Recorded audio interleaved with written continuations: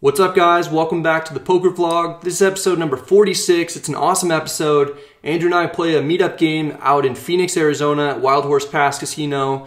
First time we've taken a meetup game outside of Vegas. We got a huge turnout. I get into lots of interesting spots. I think you guys are going to enjoy it.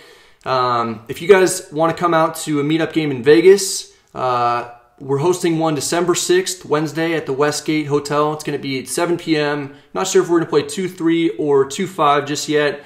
If you're coming from out of town or you plan on drinking a lot, we're going to have a promo code for hotel reservations. I'll have that down in the description box, and it'll get you $50 a night for the hotel, which is a great price. Probably end up doing it myself. A few more announcements. One is that we've been doing the vlog for a year, so wasn't sure if I was going to do this, but decided it'd be kind of cool to share with you guys my stats over the last 12 months. I do that at the end. Ends up taking quite a while, so that's why this vlog is so long. And one last thing is that I've got Cosmo here. He's had a rough couple days, but he's back home. He was at the ER. He had kidney failure. He's acting kind of strange, so we took him to the vet. Vet didn't really see anything wrong with him physically. Took some blood tests, and his blood tests weren't very good. So we rushed him to the ER. They hooked him up to an IV, which is why his arm here is all shaved, and gave him some antibiotics. He recovered really quickly, and we got him back. Really glad to have him back because obviously, you know, he's fun to hang out with, and I don't know what I'd do without him on the vlog. I don't know what you do either. Okay, buddy. I'm obviously the talent. Yeah, I know you're the talent. All right. And the smart one. So anyway. Oh, boy, you didn't think you were the smart one, did you? Whatever, man. Let's go ahead and get into the It's episode. hilarious. Packed up the car, about to pick up Andrew, and then we're heading out to Arizona.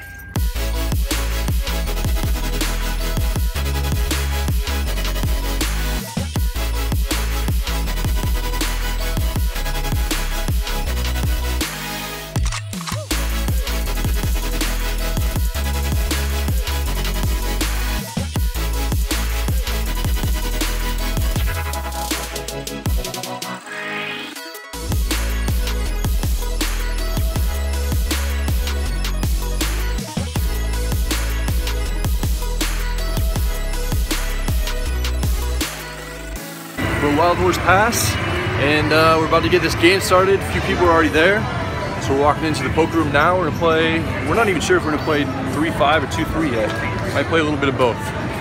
We walk into the poker room, and we're surprised to see so many people who are willing to come hang out, have some drinks, and play poker with us. Pretty awesome to meet the people who watch the vlogs. We shake hands and say hi to everyone, and I mean every. Okay, well, almost everybody. Sorry about that, Jameson. Didn't see you there. Andrew takes his seat at the table. I hop into a different one and buy into the 2-3 game for $700. In total, we get 6 additional games running that they wouldn't normally have on a Tuesday night.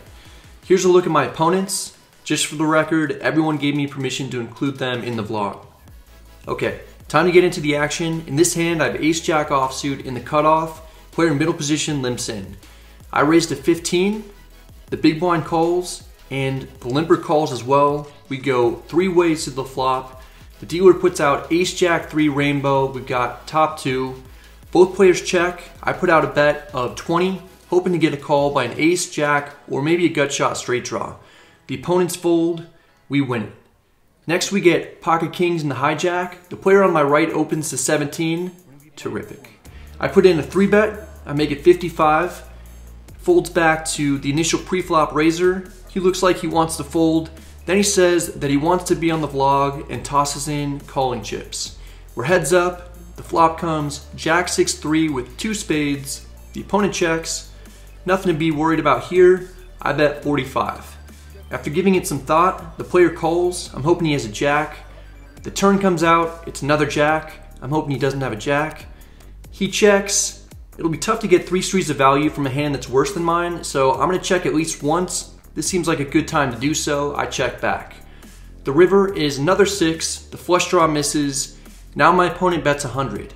I've underread my hand a little and perhaps look weak since I checked the turn. I can't fold given the way I played this hand so far and the fact that I'm getting 3-1 on a call. He might have floated me on the flop with a number of hands and decided to turn it into a bluff on the river. I call the bet. He's got Queen Jack of clubs, so he drilled the turn, river to boat, took me to Value Town, and made the vlog. Well done, Akil. Also, you're not invited to my birthday anymore, and it's gonna be awesome, so you'll be missing out. Several orbits later, we get dealt Ace-King offsuit under the gun and raise it to 15. It folds back to the big blind, who's a new player at our table. He calls. We're heads up, the flop comes out King 9-4 with 2 clubs. The big blind checks, I bet 15, he calls. The turn comes out, it's the 10 of diamonds. Now the big blind leads out for 45. Did he just drill straight, or does he have some kind of combo draw that he's turning into a semi-bluff? Not sure. I've got way too good at cards to let this go though. I call. The river is the 10 of clubs. A lot of hands get there. The flush draw gets there. Any gut shot on the flop either made a straight or made trips. The big blind bets 105. Not really a good situation to be in. I'm really leaning towards folding because I don't see what I beat. Then I pause to look at my opponent. He looks extremely stiff and uncomfortable. His pulse is throbbing. These all appear to be indications that he's bluffing. I toss in a chip to call. He says, I'm good. I turn over my hand. He mucks. Later he told me that he turned a gut shot straight draw. Here you can see he had a queen. Not really sure what his other card was. I take down a nice pot for a 2-3 game. Next we decide we need to go to the moon. We're gonna need some rockets to get there. Oh, look what we've got here. There's a button straddle for 6 and the under the gun player raises to 25. Folds to me in middle position. I put in a 3-bet to 80. Folds back to the under the gun player. He's not sure if he wants to come along or not at first, but eventually makes the call. The flop comes Jack 9-4 with 2 spades. Player under the gun checks. I put out 95 hoping for a call. Unfortunately, I don't get one. The player lays his hand down and we scoop the pot. We're about even for the night now and we're having a great time drinking and hanging out with everybody. Played for a few hours, so it's time to switch the tables with Andrew in order to hopefully play with as many people as possible. I take a seat. Shortly after, I'm dealt pocket deuces on the button. The player under the gun opens to 11. I believe this player was Jameson, who was the guy that I didn't see extending his hand for the handshake when I first walked into the poker room. Anyway, I called the 11. We're heads up. The flop comes 10-10-5. The opponent checks. This is a good flop for deuces. I'm probably against 2 overcards once he checks the flop. I want to deny equity. I bet 10. The under the gun player makes the call. The turn is a 9. Player checks again. This is another good card if I put him on a hand like Ace King or Ace Queen. This time I bet 20. He calls again and I don't have plans to bet a river unless it's another deuce. The river is a queen. The player checks. This isn't a great card. I check back. I'm surprised to see that the opponent has pocket aces. Apparently there's an aces crack promotion, so he played the hand differently than maybe he might have normally. The player then asked me if I think he played the hand okay. I have no other choice other than to be honest with him, and I tell him, I think you played it terribly. He obviously won the minimum. If he shoved the river, I'd have snap called him, and he'd be rolling in Bradley dollars. Just kidding. Played it great, Jameson. Now we've got Ace-6 of hearts in the big blind. The button opens to 17. The small blind calls. I probably have the best hand and I have blockers with a suited ace. I don't want to call and play this hand out of position. I go for a 3-bet squeeze. I make it 90. The button folds. I'm thinking there's a good chance I just take this down pre-flop. The small blind has other ideas and makes the call. The good news is that we're in position and we've got an ace. The flop comes Jack 10-5 with 2 diamonds. Not a very good flop for us. Small blind checks. I put out a small C bet of 80, hoping that if he was set mining and he missed, he'll just give up. The small blind doesn't give up and he makes the call. The turn comes out, it's the 4 of diamonds. The flush draw gets there. He checks. I'm not trying to get too crazy here. I check back in case I'm up against a flush or a set. The river is the 6 of clubs. Now the small blind puts out a bet of 300. I've got a pair and don't beat too much. I have to fold. The opponent then shows King 6 of diamonds for the flush. We had him crushed pre-flop. Unfortunately, he turned the second nuts. this point, I add on to my stack. It's a 1500 cap, 2-3 game, and I've got 450 in front of me. There's some other big stacks now. I get another 500. In the last interesting hand, I pick up pocket sevens in the hijack. It's a straddle pot, folds to me. I raised to 25. The big blind calls, everyone else folds. The flop comes 6-5-3 with 2 diamonds. The big blind checks. I put out a bet of 20 with my overpair and a gut shot straight draw. The big blind calls. The turn is the 6 of clubs. The player checks. I check back. The river is the 10 of spades. My opponent checks again. I'm most likely ahead. Not sure what I can get much value of. If I bet big, I throw out 10, which is super small. The opponent calls and says your ace high is good. So I imagine he had something like king queen with a flush draw. That was it in terms of playing. It was a good time at the second table. Andrew crushed it at the first table that I was at. He just had piles of chips. Check out his vlog of the night if you haven't yet. I rack up for a little over 1,000. I was in for 1,200, so I booked about a $200 loss.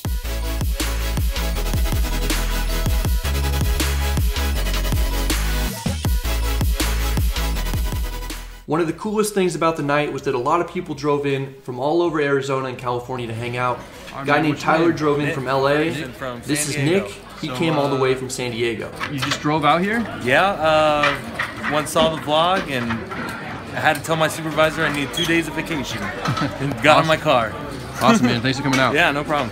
Now that poker's over, it's time to get the after party started at a bar on the property. Here with Larry, Play-Doh Poker, poker vlogger, life vlogger. Yeah, lifestyle vlogger who plays poker. Yeah, so just ended the session, lost 200 bucks. How'd you do? I lost about that much too, about 250. So. Okay, so we did great.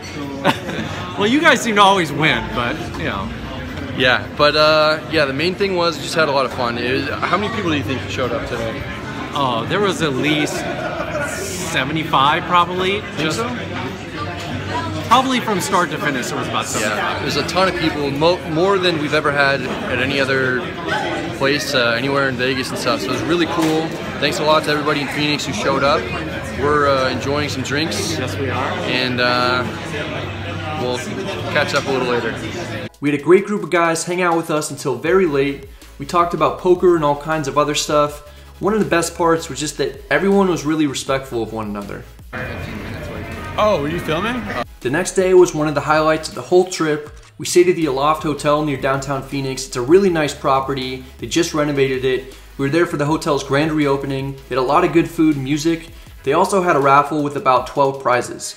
The prizes consisted of rounds of golf, free nights at the hotel, gift cards to steakhouses, and a variety of other things.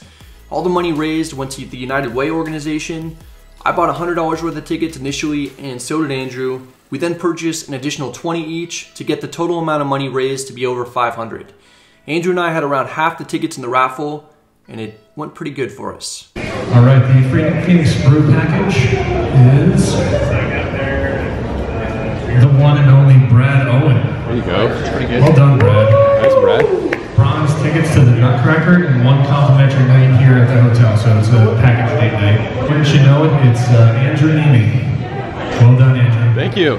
So, got him. So this is a Tucson road trip. It's a one-night stay at the Hampton Inn in Tucson, which is our partner hotel owned by the same management company that owns this hotel. A $25 Shell gas card and a plethora of road snacks. How about 150? Andrew Nemi. Hey. What do you know? This is for a one-day trip to the Grand Canyon. They'll pick you up here, take you up to the Grand Canyon, bring you back, as well as a complimentary one-night stay at the Aloft Hotel. So the last three are 100. Looks like Brad Owen. Hey, Brad Owen's one of the Grand Canyon. All right, this is for a complimentary foursome at Poplar Golf Course, which is just down the street. The winner is, let's see, 122. Brad Owen. Hey, Brad Owen. Hey. Wow. Winner. Big winner, Brad. These guys are cleaning house. 5 out of 8 now. Pretty good. Same package, another $100 gift card to the Stockyard Steakhouse and a complimentary one-night stay here at the hotel. And the winner is 183, Mr. Brad. Hey, Brad. Congratulations. Thanks, man. This is actually one of our popular ones. This is a Prescott road trip. It's a one-night stay at the Hacienda Inn up in Prescott Valley. A $25 Shell gas card and a plethora of road snacks. Last three are 176. That's Mr. Andrew Neebe. All right. Congratulations, man. Hey, thanks to everybody for coming out and participating. Andrew, thank you guys for your participation, and everybody else, thank you. The raffle went better than expected. We won 7 out of the 12 prizes that day. All the money went to a good cause, and we now have a lot of gift cards for hotels, golf, steakhouses, and a few other things. We'll definitely be coming back to use them in Phoenix soon. That's it for this episode. I hope you guys enjoyed it. If you did, please hit the like and subscribe buttons. If you have any questions or comments, let me know in the comments section, and I'll definitely get back to you. I want to give a big thanks to Wild Horse Pass for allowing us to host the meetup game out there. That was awesome. Really cool poker room. Really friendly staff. And thanks to everybody who came out. That was one of the most fun things that I've done that's related to the vlog so far. We had no idea that many people were going to show up. People came in from all over Arizona, San Diego, and LA. So thanks a lot to everybody for coming out and hanging out and drinking and playing poker with us. We've been doing the vlog for exactly a year now. I put out the first one December 2nd, 2016. It's December 2nd of 2017, and I wasn't sure if I was gonna do this, but I figure it's a good idea to go ahead and show my stats. I thought that you guys would appreciate it, at least I hope you do, and kind of gives a more complete picture of what it's like to be a professional poker player, even though that's not really what I am anymore. That's how I make most of my money, but I spend more time doing the videos by far. So let's go ahead and get into the stats. First I'll go over the cash game, and then I'll go over the tournament stats, and then I'll combine them. First, I've won almost $41,000 playing cash over the last 12 months since I started the vlog, making $59.30 an hour. That's a lot more than I made the previous year hourly. This year I started playing 5-10 more. I've been running really good, and I've been playing a lot fewer hours, so I can play when the games are better, and I just go home and make a video when the games aren't as good. I've been making, on average, $248 per session, which means my average session is around 4 hours. Now this is something that I'm a little bit embarrassed about. I've only put in 690 hours over the last 12 months in cash games. Now, that's mainly because I've been doing the vlogs. I've probably spent about 1,200 to 1,400 hours putting together the videos, so that doesn't leave a ton of time for poker.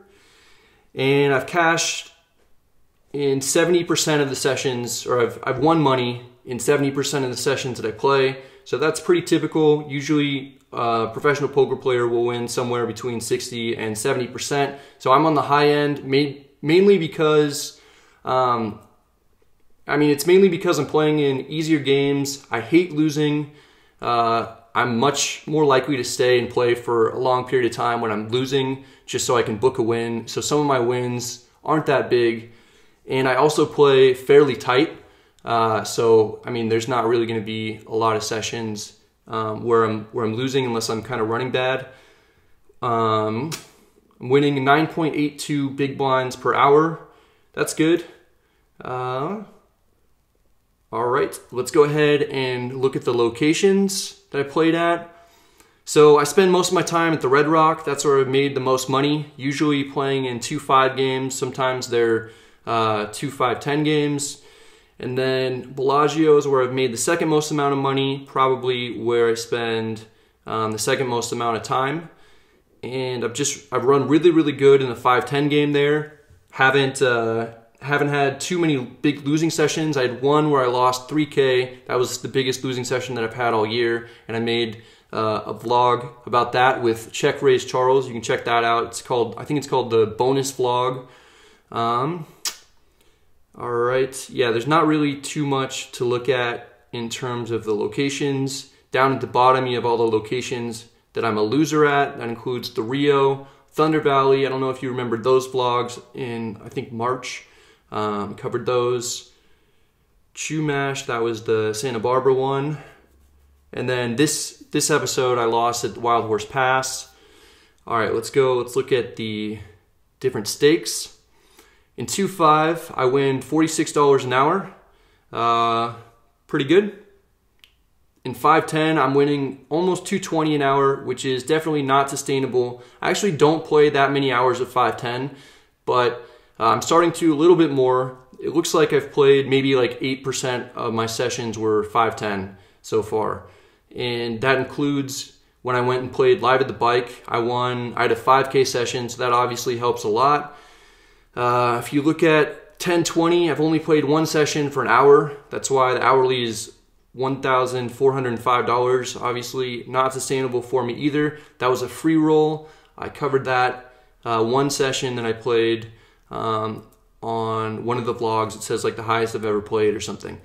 Now in 1-2, I've played 20 something hours, almost 30 hours, and I win $4.83 or 84 cents per hour.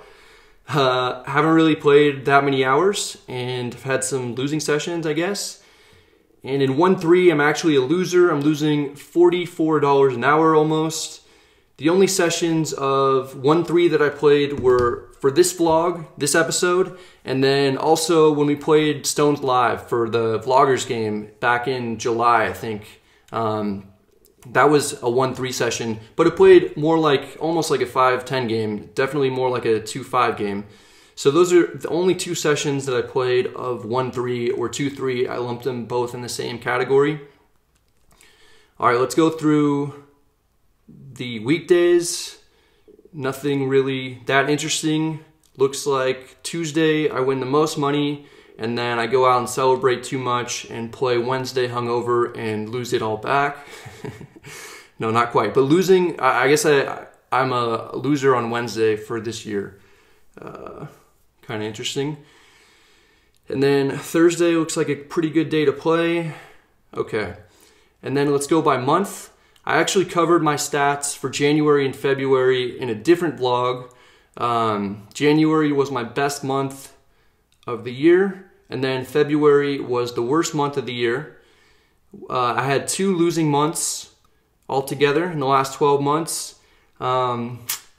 March, April, May, June, and July, I hardly won any money during that period of time. From February to July, I hardly won anything. And that's frustrating. You're going to go through streaks where you just don't win much, and there's not really that much you can do. You're either card dead or running bad.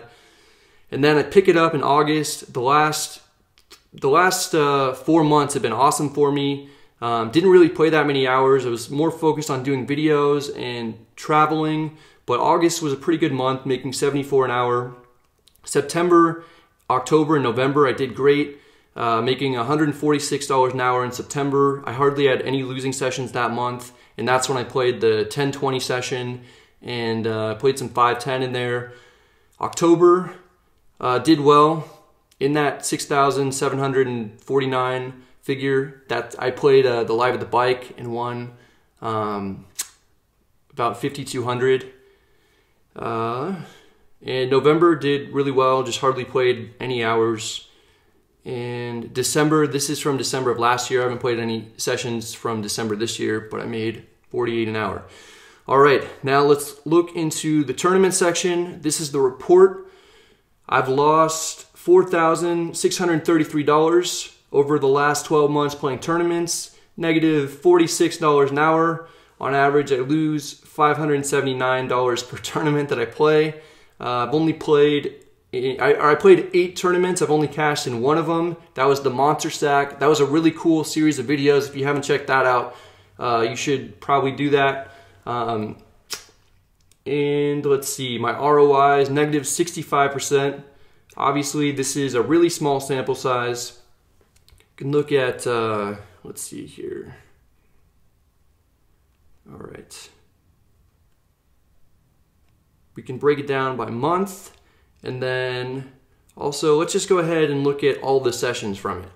So starting at the top, that's the main event. I had I put in $3,450 of my own money. The rest of it, I had people back me. And then right below that is the Monster Sack, the only event that I cashed in. I didn't have all myself. I was crushed by poker put me in, and I got to keep 50% of my winnings after I paid back the $1,500 buy-in. So if I lost it, then I wouldn't have to cover the buy-in. Below that is the tag team event, and then the $0, that is for the that's for the Colossus. That was a free roll. The guys at 9to5poker.com put me into that one, and I didn't cash in it, so I didn't lose any of my own money.